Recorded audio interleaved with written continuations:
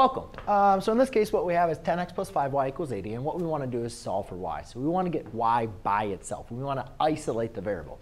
So to be able to do that, I need to apply my inverse operation. So I look at my y, and sometimes I like to do is circle it. And I take a look and I say, all right, what is happening to the variable? Well, you can obviously see that the variable is being multiplied by 5.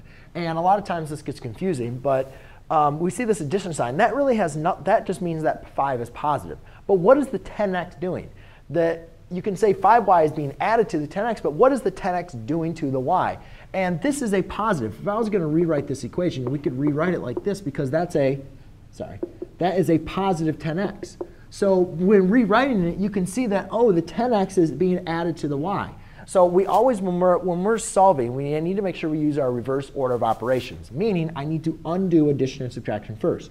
Well, since my y is being added to 10x, or 10x is being added to my y, I'm going to subtract 10x.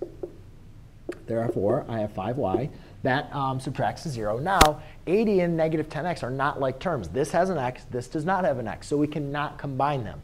So I can write this as 80 minus 10x. However, in this course and in future courses, when we're writing our linear equations or quadratic, we always want to write them in standard form. We like to have the variable first and always our constant at the end. So I'm going to rewrite this as 5y equals negative 10x plus 80. Since that 80 is positive, there's no negative sign in front. It's going to be plus 80.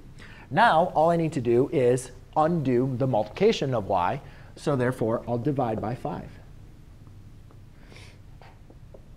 Their y equals, now again, this 5 divides into both of these terms. It's very, very important for us to be able to understand that. So 5 divides into negative 10x, negative 2x times.